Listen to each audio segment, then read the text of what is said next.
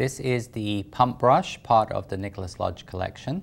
Pump brush is very useful for using with luster dust. I only use this actually for two products. That is going to be using it with Super Pearl dust, and I use it also with white sparkle dust. White sparkle just has slightly larger particles.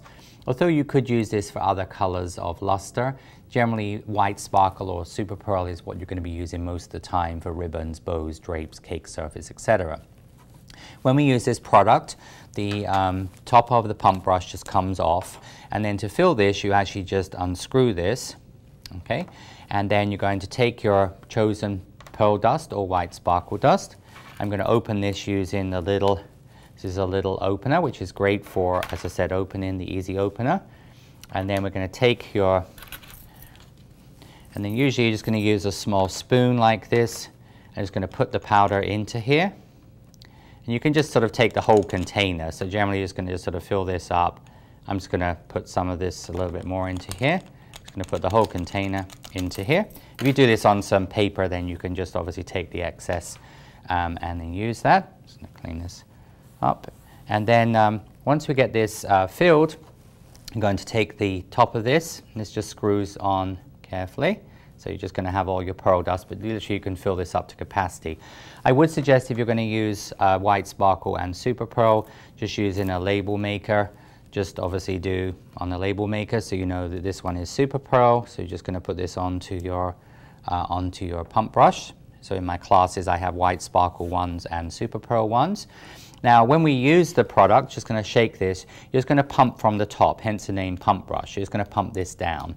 Now when we use the pump brush, sometimes we use it with where it's fully open. So if you're going to be doing, for example, like a large surface area, like you're going to dust a cake, or you're going to do like a drape or a bow or something large, you know, something like this ribbon here, is going to pump this until it starts to come out. Obviously you just have to do this a few times and the pearl dust will start to come out onto here. So you see how you're just going to just brush this onto the surface here. So this is going to give you this nice sort of pearlized sheen onto the product. And so that's how we use that with it open. And here I have one. This one is obviously a full one, so this one is also being used several times. So it's sort of a little, as you can see, once you've used it a couple of times, the pearl dust comes out very, very easily. Okay? And then when you finish using this, you're going to put the cuff back on, and that is how you then put the lid back on. And just put the lid back on here.